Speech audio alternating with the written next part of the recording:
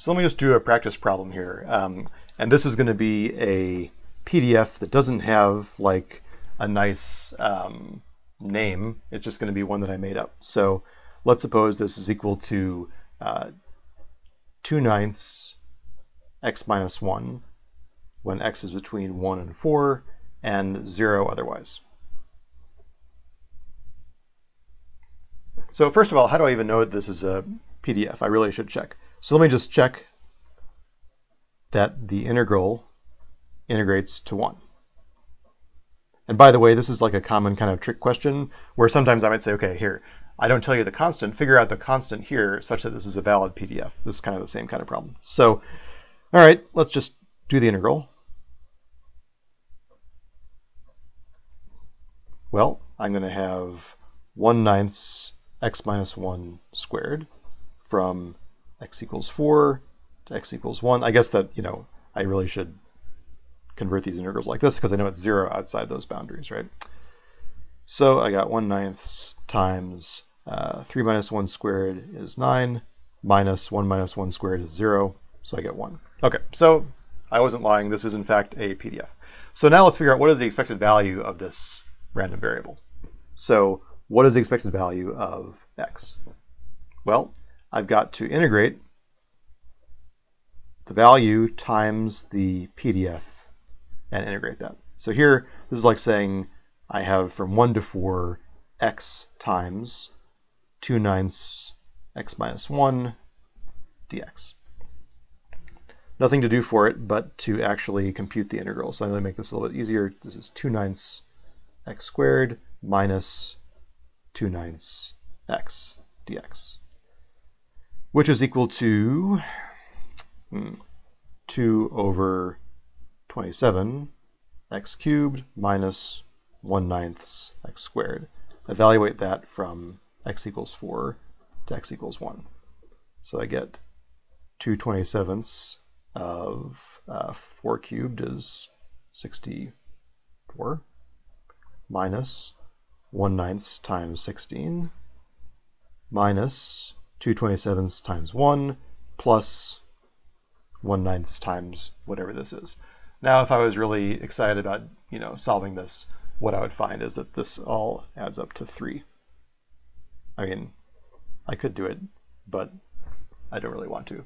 Basically, that would be the process I would take to actually work out the number. So let's talk about the variance. Okay, the variance is going to be a little bit messier. The variance of x is going to be, well, there are two ways I can think about it. Either I can think about it like the expected value of x minus 3 squared, right? That's the definition. Or I could think about like the expected value of x squared minus the expected value of x squared, which is 9. So I think that, this is probably a little bit easier to do. So let me compute the expected value of x squared. Well, again, it's going to look like this. Here's the PDF.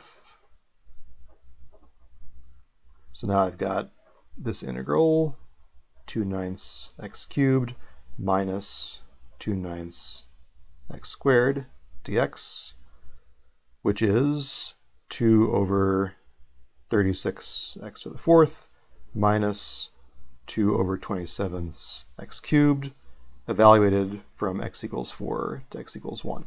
So again, I would get 236 times 256 minus 2/27 times 4 cubed is 64 minus 236 plus 2/27. I would work all that out, and I could get the answer, which I'm cheating to tell you is 19/2. So now I would say, okay, that means that the variance of x is 19/2 minus 9, which is just a half, right? So I don't think it's important for me to do algebra, and that's not that exciting to watch, but you get the sense of what the process is like. So let's do something a little bit more tricky. What if I want to know what is the expected value of e to the x minus 1 squared? That looks like a real mess.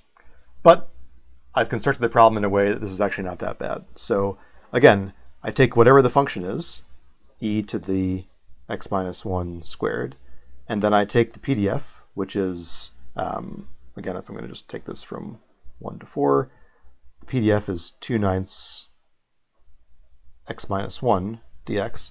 Now I say, oh, actually, this worked out okay, right? Because this is exactly, this 2x minus 1 is exactly what I need to take the derivative here. This is just going to be 1/9 e to the x minus 1 squared, evaluated at x equals 4, x equals 1, right? You should be able to convince yourself that if I take the derivative of this, I get exactly this thing up here. So a little bit of a trick question.